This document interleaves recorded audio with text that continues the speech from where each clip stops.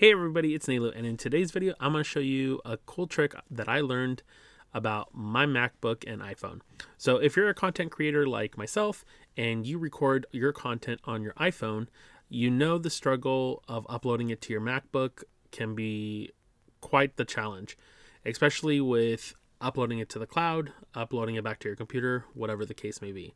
Well, I learned that there's a way to connect your iPhone to your MacBook and you're able to transfer that video or content to your computer significantly faster. So in order to do that, let's go to the computer and let me show you how you do that. So this app is already built into your computer. So if you do the spotlight search, which is command and the space bar, and you type in image capture, hit enter, it's going to pull it up. My phone's already connected because that's what I'm recording on.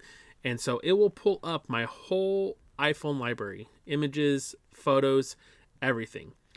So once you pull up image capture, the first thing you're going to want to do is create a folder to source all your data or your content to.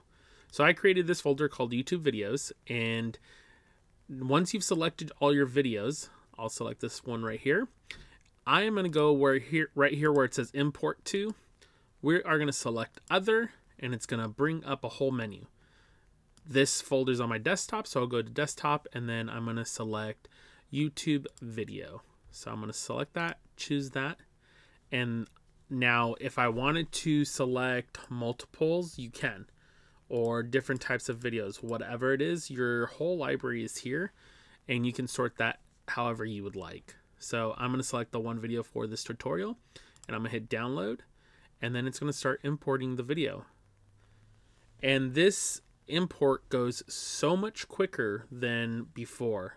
There was times when I was airdropping, or I was sending it as a text message or an iCloud link just to kind of speed up the process, but it was always so slow to transfer any type of media from my phone to my computer. So now it's done. That's how quick it was. And the media is here, and I can put it right into the editing software that I'm using and go from there. So I hope you enjoyed this video. I hope this little trick or tip helped you. Please consider subscribing to my channel, and please hit that like button. I'll see you guys in the next video. Bye.